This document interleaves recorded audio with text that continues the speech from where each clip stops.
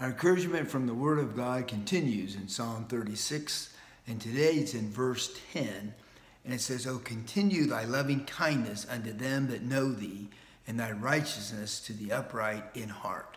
So this prayer of the psalmist here, I want it to be my prayer to you today. We're here on this Friday, and I just pray that to you. It says, I pray that God will continue his loving kindness unto you that know him, that he will continue to pour that out. And that's my prayer for you today.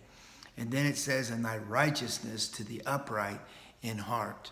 So for those that know God and for those that are the uprightness in heart, I just pray that prayer for you today, that God will continue to shower you with his loving kindness, and he will give you his righteousness as you live each day for him. And pray that prayer for one of your friends today and hold them up in that God will just shower his loving kindness and his righteousness upon them today, and know that he will as you follow him.